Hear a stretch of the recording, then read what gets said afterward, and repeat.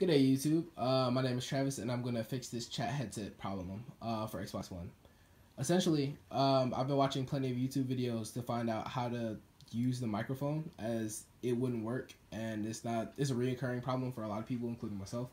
So I realized before I used this new headset, I actually had some Apple headphones that I plugged into the Xbox controller, and of course, to use those headphones as speaker headphones, I actually had to go to these settings right here, and turn off the mic monitoring and headset mic so that you wouldn't hear a buzzing noise. You pretty sure if you use them, you know. Anyway, so yeah, once you turn the headset mic back on and then have these all leveled out 50-50, you can plug the Apple headphones out and then plug the new mic back in. And of course, to get to that setting, all you have to do is just go to all settings, like all settings in the little menu here.